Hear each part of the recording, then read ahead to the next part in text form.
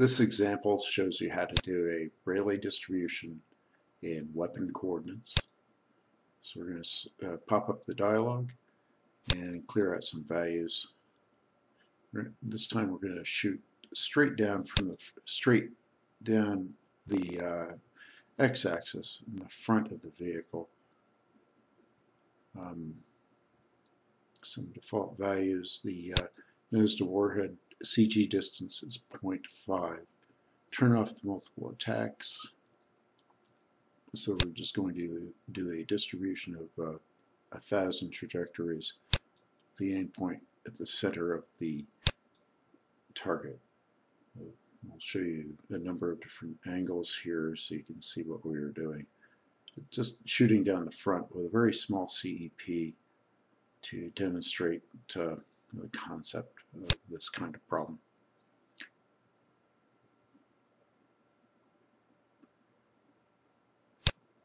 So let's change it to a diving attack, 70 degrees in elevation. Increase the CEP a bit to 0.75 meters.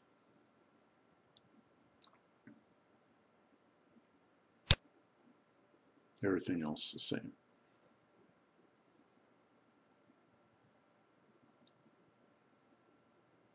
So you can see the pattern on the top of the target.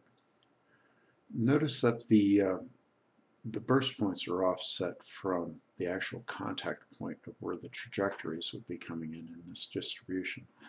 That's the 0.5 nose to warhead CG distance, which is simulating a offset of the warhead from the nose. So let's change the aim point from the center of the target bounding box.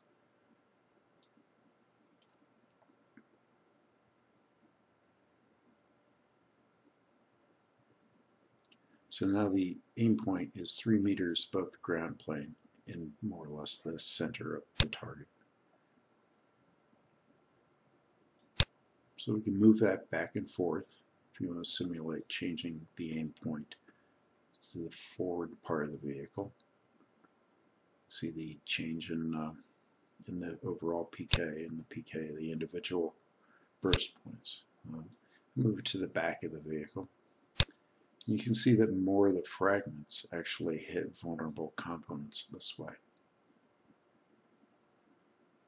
It's just a function of the location of the aim point and the orientation of the warheads.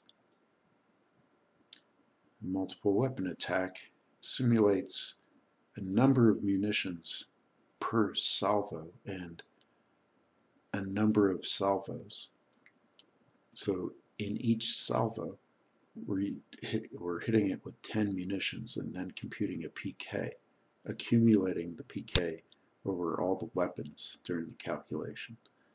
And then the Monte Carlo effect is the number of salvos.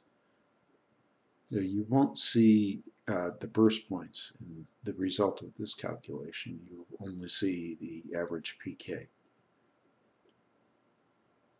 over all the salvos, over 100 of them. And that's it for this example.